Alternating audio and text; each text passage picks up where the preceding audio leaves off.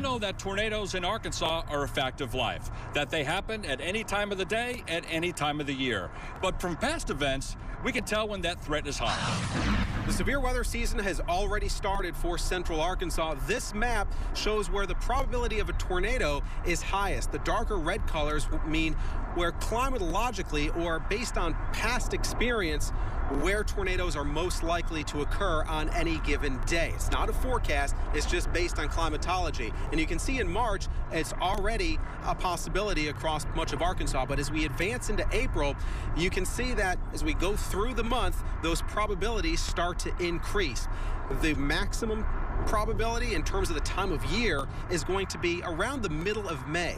That's when tornado threat is generally highest for Arkansas. Now, as we go even later in the spring, we get towards late May and into June, what happens is that main tornado risk starts to shift more towards the plain states to the west. And then as we get towards the summer at the end of June, that tornado threat starts to move north as the jet stream moves north as well. And that means our tornado threat really starts to drop off as we move towards the summer months. If you